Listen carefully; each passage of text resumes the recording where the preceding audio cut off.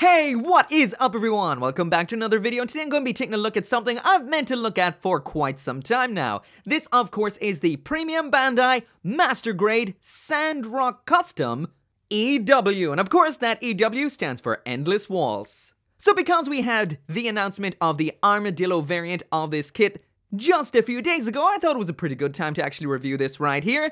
And of course, if you want to see some more Master Grade Gundam Wing reviews, I've got a whole bunch of them on here, so you can check all of them out. I have not reviewed the standard variant of the Sandrock. I don't even have it. I've meant to buy it for years. So this right here is essentially the same kit, just in a different color with extra stuff. So I'm going to do a whole review of this kit as if it was the standard kit, as well as what comes in the Premium Bandai variants box. But first, this video was sponsored by Raid Shadow Legends. Enter the epic world of Talaria, collect, equip, train, and upgrade your team of heroes in order to start a journey of a lifetime. Raid is free to play and available on both mobile and PC. So today with my trusty Sandrock Custom, I'm going to be opening up some blue shards. In Raid, it doesn't matter if you get a good champion or a bad one because they're still useful. If it's a good champion, you can level them up and use them. If it's a bad one, you can sacrifice them in order to level up your good champions. So in our blue shards, first off we got a Algrin called Pounder. I wonder why he's called that. In that second blue shard we got a Sacred Order Knight called Judicator. He's got a little bit of a Gundam vibe there, Sandrock approves. And in our third shard we got a Skinwalker known as Blood Painter. So I've already got a level 30 Blood Painter already who's walking the line between getting sacrificed and kept, so all three of these are getting fed as food to a good hero. Right now in Raid, there is a bunch of ongoing tournaments where you can compete against the entire Raid community while fighting the Spider's Den, Ice Golem's Peak, the Almighty Fire Knight, or the Notorious Dragon. You can also compete in the brand new Arena Tournament, earn points according to your tier, and win awesome rewards in the local and global tournament. As usual, you can find me in-game under the nickname Mecha Gaikotsu, and if you go to the video description now and click on those special links, if you're a new player, you will get 100,000 silver, 1 energy refill, 50 gems, and 1 free champion, Executioner. Just look at this cool champion they're giving you for free. You will find your extra rewards here in your inbox for the next 30 days only. So once again, thank you so much to Raid for supporting the channel by sponsoring this video. Now on to the review. So just to get this started, here is the Master Grade Sandrock Custom with absolutely everything that it comes with. So as this is my first time taking a look at any Master Grade Sandrock, first off I'm going to mention what comes with the base kit. That is the standard full retail kit. You get your Sandrock, but in a different color. It looks like this right here. The one we're looking at today, of course, is just a color variant of that kit. So the heat show tells, shield, submachine gun, pilot figure, hands, and the base adapter all come with the standard kit. So besides the color difference of the Sandrock Custom right here, the only difference with this Premium Bandai version is this. This, of course, being the anti-beam coating cape, but we'll take a look at that later. First off, we're going to start with the aesthetics of the actual mobile suit itself. Oh, and just in case I forget, the Sandrock Custom EW comes with a whole bunch of Katoki style water slide decals. But anyway, onto that kit. So first off, taking a quick look at the mobile suit, and this time around there is no additional effort done whatsoever. The only actual thing I've done with this kit is panel line the muzzle, some parts of the head, and the upper chest. That is it. Besides that, this is exactly what you will see when you snap build this together straight out of the box. And there really is just something about these particular designs. All of the features are just so prominent, well designed, and they're just so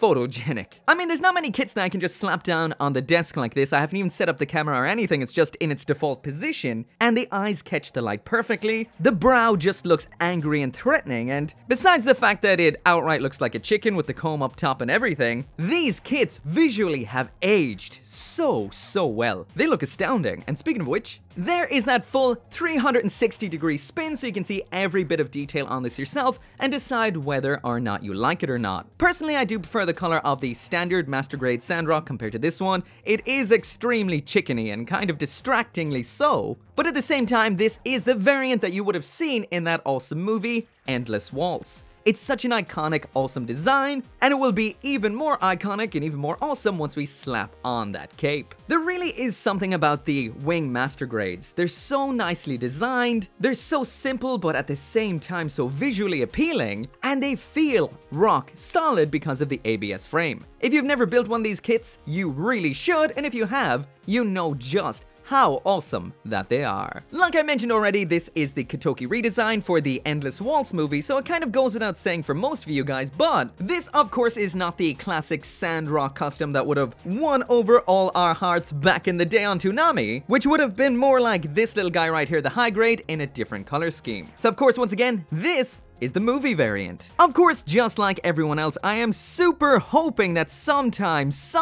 in the future, Bandai will actually make TV version master grades like what they're doing with the high grades right now. So they have not completely abandoned Gundam Wing, so there is that chance we will see the TV versions too. But I cannot deny that I absolutely adore the Katoki redesign. Maybe not so much in these colors because of the distinct chickeniness about it, but the clean, awesome design just appeals to me so much. On the whole, this kit does look absolutely fantastic. Like I mentioned, it's gorgeous, it's photogenic, but it does have some old school issues that comes with some older kits. We've got some super prominent mold lines in some super prominent areas, like on the forearms, and some massive nub marks here and there, pocking the surface everywhere. Most of these are on white surfaces, so they're not so apparent, but some are on the darker colors, so keep in mind there will be a little bit more effort involved in cleaning this kit up, but not a whole lot, just a little bit more. As for the color accuracy, in general, it is quite good. We do have a couple of bits missing color, as you can see from these and these. The larger grayer ones, those are from the side segments right here on the side skirting armor. They should be in gray. And those dark gray ones we can see up there for number 4, those should be on the little vents on the sides of the cheeks right here. They're not the worst. All you would need is some paint to top those up, but it is worth noting. Besides that though, the stickers are just for the eyes, that's number 1, as well as for the head cameras, which is 2 and 3. They do what those shiny stickers do and catch the light for the cameras on the front and rear of the head, as well as those absolutely piercing eyes. So now moving right on into the accessories, here is everything that we saw earlier on, which is what is included in the box, and let's go through them one by one. So as for the hands on this kit, these are those typical swappable style fingers that we see on all of the EW Wing kits. They just pop off like this, replace them just like so, and it is unusual to see white fingers on a kit, but once again, this is very similar to what we would have seen on the EW version of Wing Zero. So now moving on to the weapons, first up we've got the only ranged weapon in here, which of course is the beam submachine gun, aka a Gundam Giant Uzi. So this right here is just entirely cast in gray. The handle can slot up like so for storage, pull down for use. We've got a flip out stock back here, and what can I say? It's a giant Uzi. What is not to like? To attach this, it's as simple as slotting it into the holding fingers, popping it all then into the hand like so, and there is what it will look like attached and equipped by the Sandrock Custom. So that right there is solid as a rock and not going anywhere. Next up then in here, we've got the close range weapons, which are the iconic heat shotels. So we get 2 of these. They are essentially the same, just mirrored. We've only got the one blade in here on like the high grade, so no superheated variant. The only moving parts on here is this flipping handle, down for storage, up for use. These attach into the hands exactly like we would have seen with that submachine gun, and that right there is what they will look like attached. And once again, this is solid as a rock. Once again, this is because it's a simple build, and it's got that awesome, tough ABS frame. The heat shotels have this little clip section down at the very bottom. They can pop handle to handle just like this for this absolutely huge combined version of the 2 weapons. I mean, look at the length of that. That is one big weapon. When not in use, just flip down that handle, and then they can attach into the backpack just like this, flip up that segment, and that is what they look like stored away. Next up then in here, we've got that shield. Once again, this is in matching colors to the mobile suit. The shield features some colorless clear sections in there. It also features some articulation on the claw here. It can detach like this, move in like this. It is a little bit on the floppy side. The underside is entirely in yellow, which I don't think is quite color accurate. There is the articulation all the way down, all the way up, locked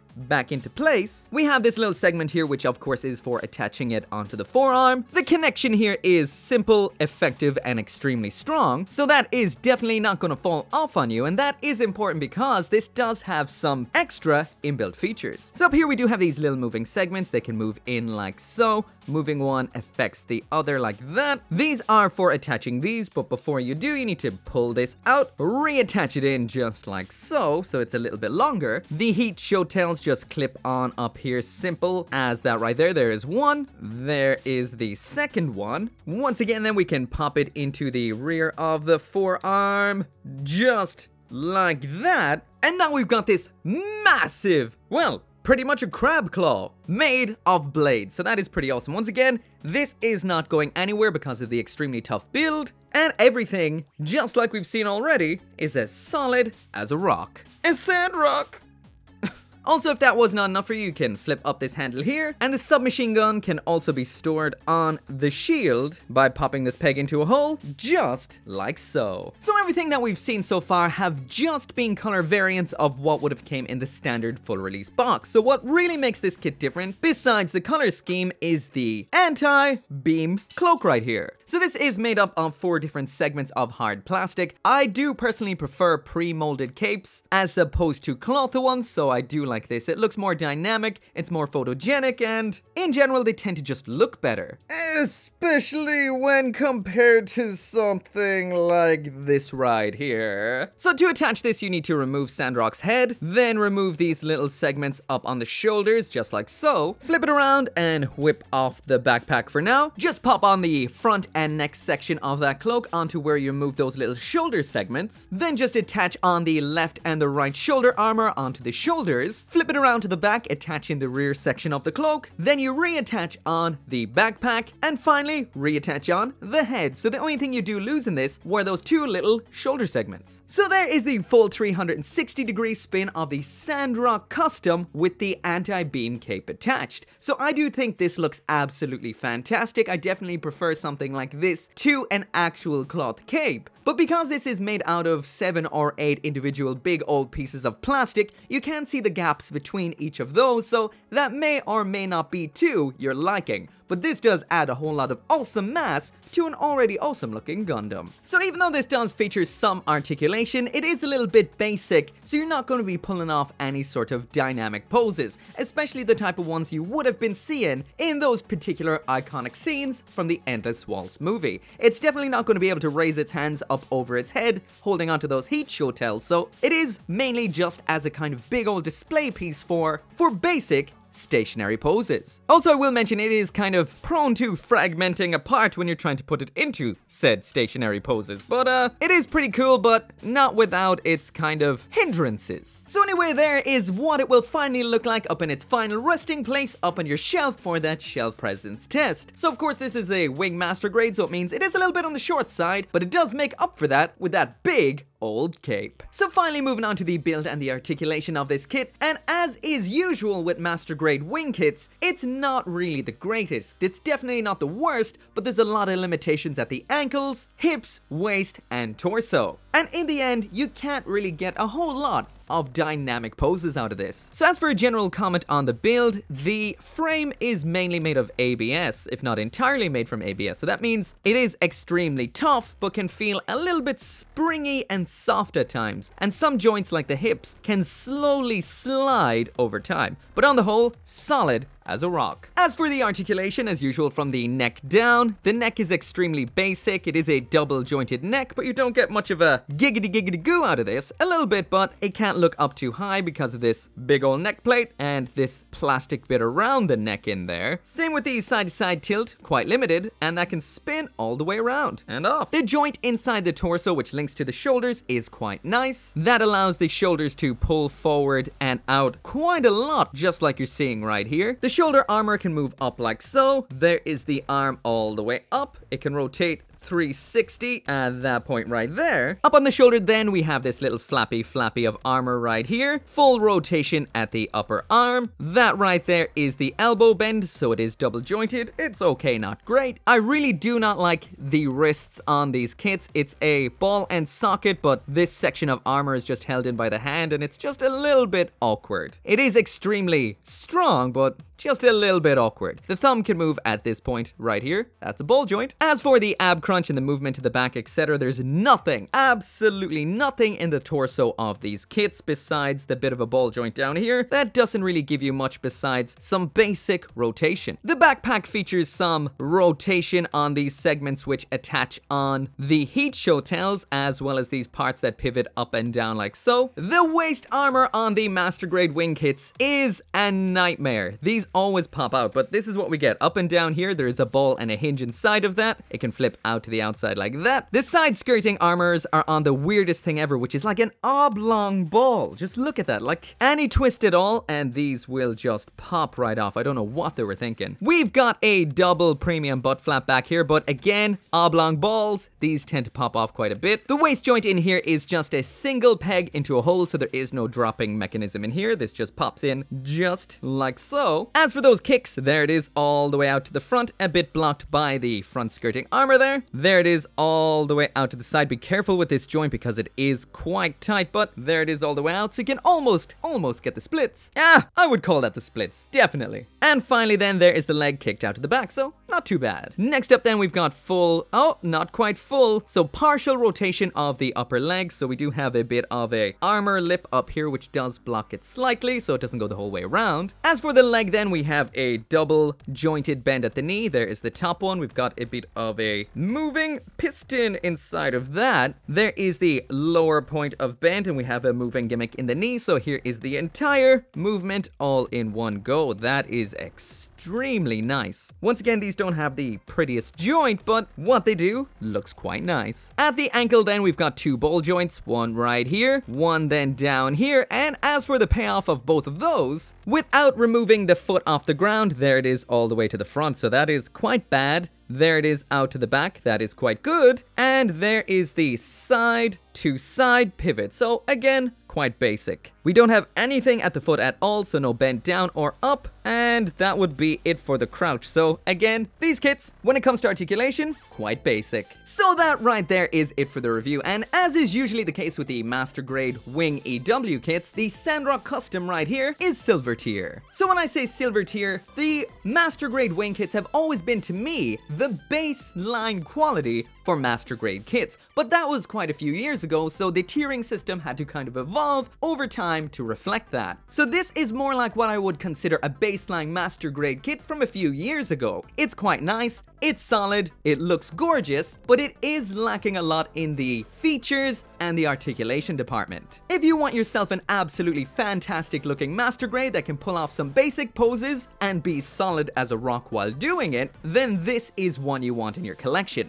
But if you want a really crazy model kit with a lot of features, some mad articulation, and something more akin to modern kits, then this might not be the one for you. But I love these kits, so I cannot recommend them enough. They're just not so modern. So once again, all my thanks to Raid for supporting the channel by sponsoring this video right here. All my thanks to you guys for watching it, and as always, make sure to come back for more gunpla reviews, and I'll see you next time.